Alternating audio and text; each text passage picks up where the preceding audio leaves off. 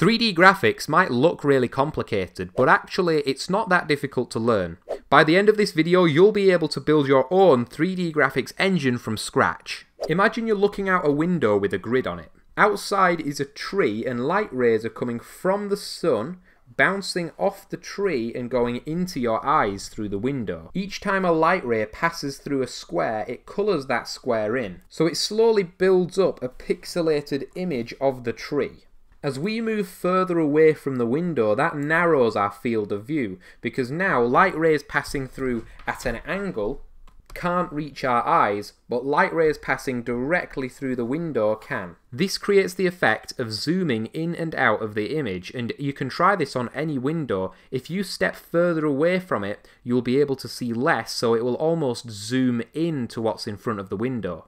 The distance between your eye and the window is called the focal length, and this is how cameras adjust the zoom by changing the focal length. Now if we move the eye back to where it was, and this time we move the tree away from the window, what happens is the light rays that pass through the window now pass through at a lower angle. This makes the tree appear smaller in the window, and this is why objects that are further away look smaller than objects that are close up. So in order to render something in 3D, we just need to render this 2D grid, where each cell in the grid is another pixel on the screen.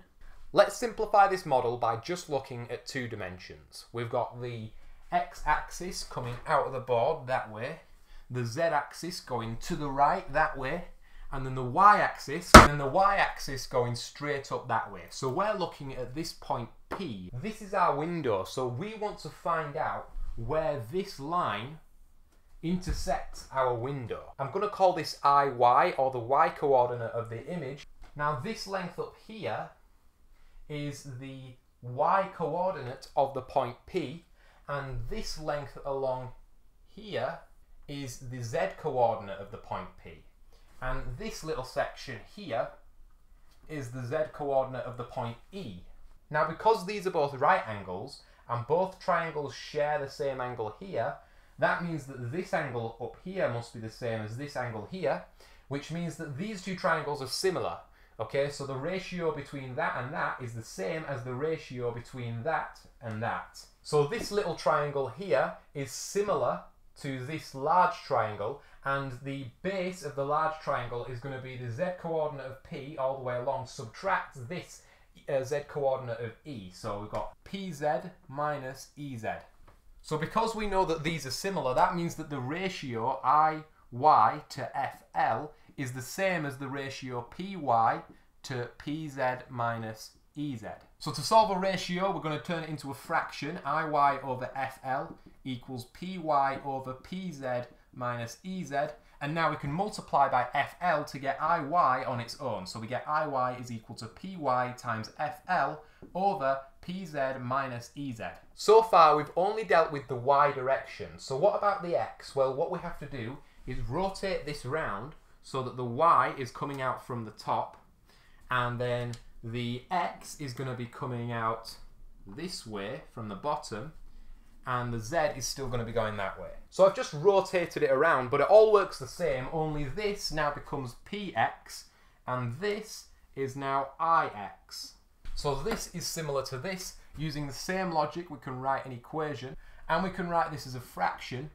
Now we just multiply by FL to get IX on its own, and voila, there's our equation for IX and IY, which shows us the X and the Y coordinate of the image of our point. So let's go put it into Desmos. Right, so open your browser, type in desmos.com, and then click on Open Graphing Calculator. This is where we're going to build our 3D engine. So now I'm going to plot the points of a cube. I'm going to call them P1. I'm going to write square brackets to make it into an array, and I'm just going to start with 1, 1, 1.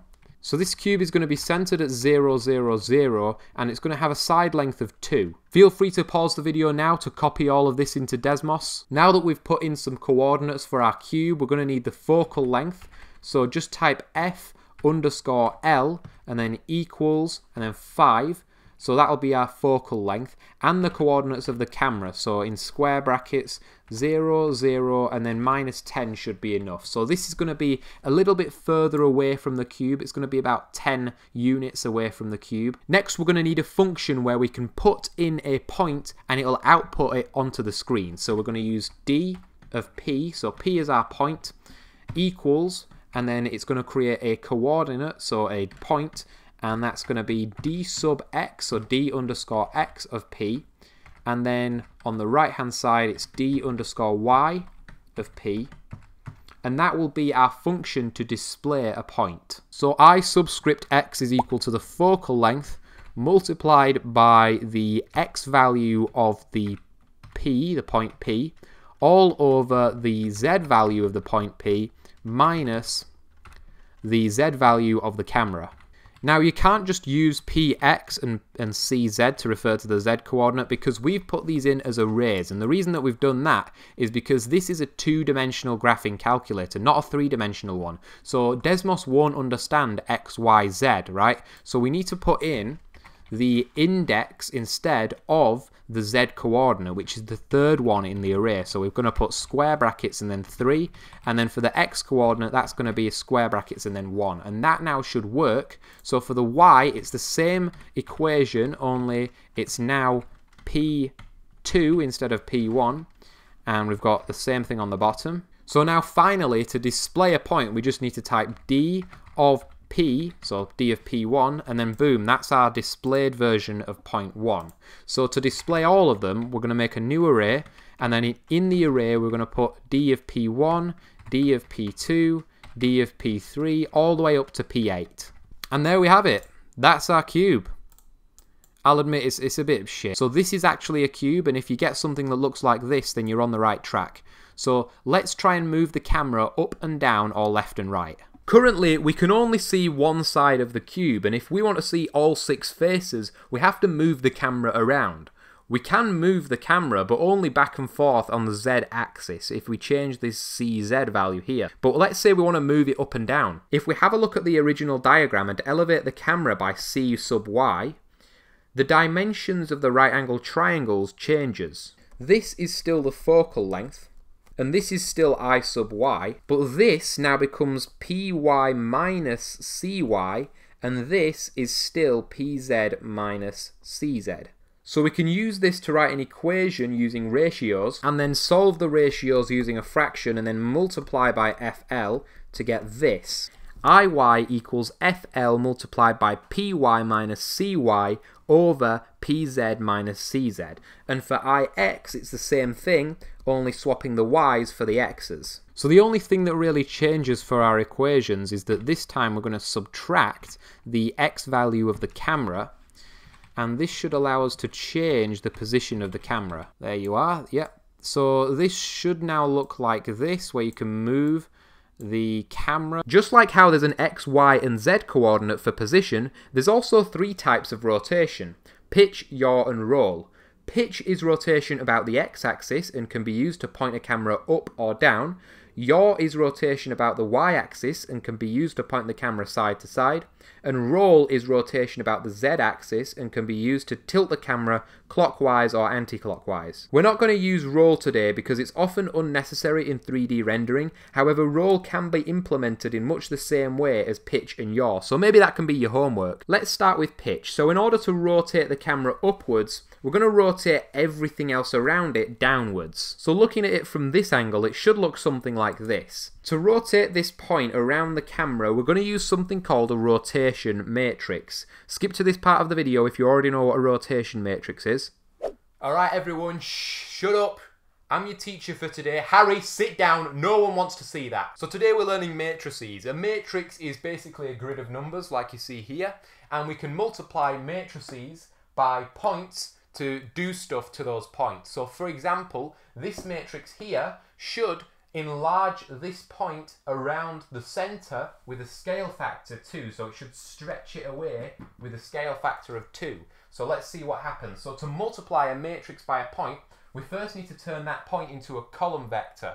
Does anyone remember what a column vector is, you stupid gits? So that's a column vector for 1, 2. Just basically put it vertical. And then we're going to multiply the rows of this by the columns of the second matrix. It's always the rows of the first multiplied by the columns of the second. Don't get it the wrong way around.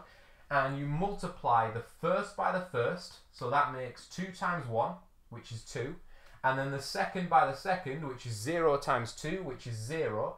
And you add them together, okay? And that's our first number in our answer matrix here. Next, we're going to multiply this row by this column. So first one times the first one is 0 times 1, which is 0.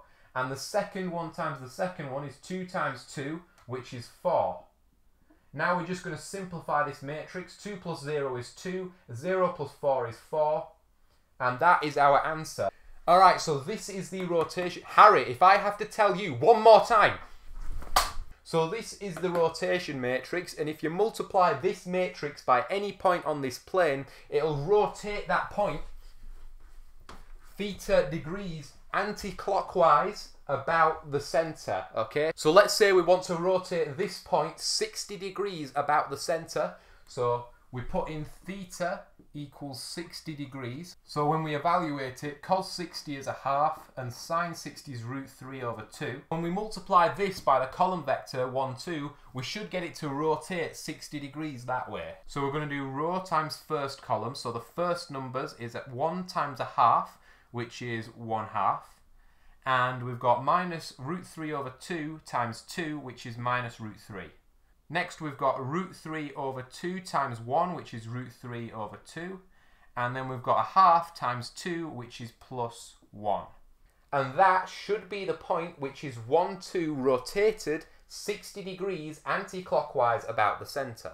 So this was the rotation matrix in 2D, but today we're going to be working in 3D. There's actually 3 ways to rotate something in 3 dimensions. There's around the x-axis, the y-axis, or the z-axis. And each of these rotations happens looking against the axis. So for example, the x-axis is pointing that way into the board, so we're going to look this way, and the rotation's happening like that.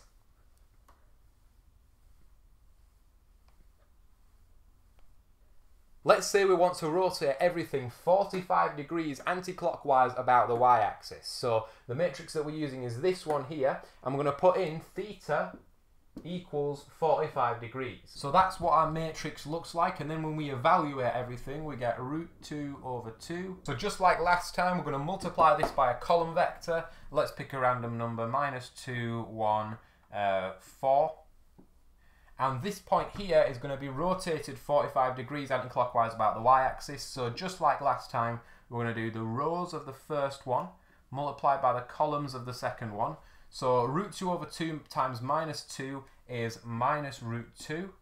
0 times 1 is 0. And root 2 over 2 times 4 is plus 2 root 2. Now once we simplify that, we get that cancels to make just 1 root 2. That's 1. And that is 3 root 2. So that point there is that point just rotated 45 degrees about the y-axis. Hopefully you understood that. Harry! In order to perform this rotation, we're going to use a rotation matrix, but the problem is a rotation matrix only rotates around an axis. It won't rotate around a camera. So in order to rotate P around the camera, we're going to have to translate everything so that the camera is at the center, then perform the rotation, and then translate everything back so that the camera is in its original position. So first we need to translate everything by vector v, and vector v is just defined by the position of the camera. So the first step is we take p and then we subtract v. The next step is to actually perform the rotation. So we multiply the rows by the columns. Now the last step is to add v back onto it to return the point back to its original position. So at the end we've got p dash dash plus cx, cy, cz. And that is our final image.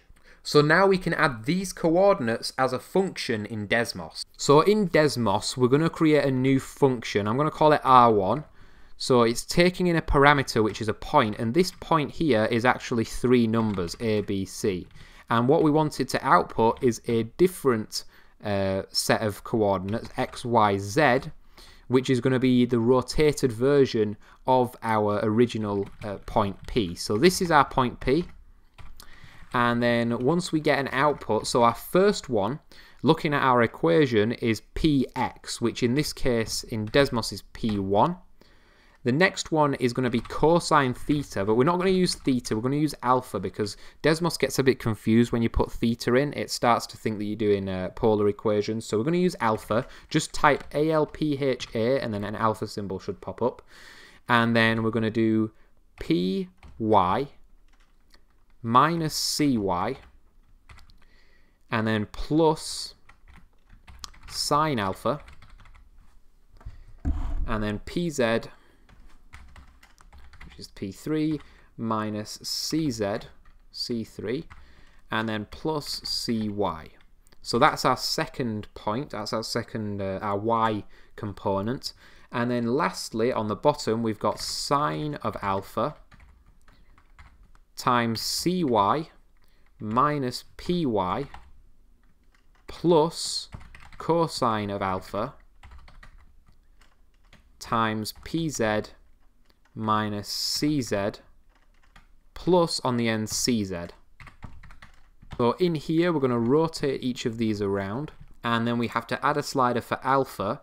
Now the range, so if we slide these around, you'll see it is rotating, so you should get something like this, but you'll see it's rotating very, very quickly. So just click on it and set the range to minus pi over 2 and then pi over 2, and you can get pi by typing pi. So we're going to repeat this for yaw. The first step is to transform everything by the vector minus v. Next we're going to rotate anti-clockwise about the y-axis. And then the last step is to add on the vector v, so we get, and now we can put that into Desmos and rotate around the y-axis. So now we're going to add our second rotation. So let's have a look at the blackboard. So we multiply that by px minus cx plus sine beta pz minus cz, and then lastly plus cx. Okay, now the next point is py, and that just doesn't change, so that's just p2. And then we've got sine beta cx minus px plus cosine beta pz minus cz, and then lastly we're going to add cz to the end. So there's our second rotation, and if we go back into the display function here, we're going to do the second rotation after the first one. You'll notice it's asking us to add a slider for beta, so we add a slider for beta, and then you should be able to look left and right. So that's the left, right, up, down, and we can also move the camera as well. Now we can move the camera around. I want to also be able to rotate the cube because it's a little bit boring just having a stationary cube. So let's rotate the cube about the y-axis. So we're going to use the rotation matrix again, and we're going to rotate the points px, py, pz. Now let's put that into Desmos. So for the third rotation, we're going to do the same thing as before, just define a new function r3 of point P, and it's going to create a new array, p1 cosine r plus p3 sine r, and then nothing changes with the y coordinates. And then with the x coordinate, we have pz cosine r minus px sine r. There you go. And now the cube just rotates around the center, and we can hit play, and that's a rotating cube. So in Desmos we can turn these into faces, and I'll show you how you do that now. So if we say this is big F, so these are our vertices, aren't they? So we'll call this big V, and then we're going to use polygon. Then you get something like this. Feel free to pause the video and copy this into your Desmos. Now if we rotate the cube, we can see all 6 faces of the cube. So let's stylize this. If you go into the settings up at the top, then you can take the grid off, you can take the axes off, and now we've got just the cube by itself. And if you like, you can also do reverse contrast, which turns it into dark mode, makes it like a nice little disco cube. So yeah, that's how you create a 3D engine in Desmos. Hopefully you learned something new. If yours didn't work, then go into the description and you'll see a link to my Desmos 2D calculator, and you can just copy that for yourself. Or you can click here to watch more. Now, f*** off!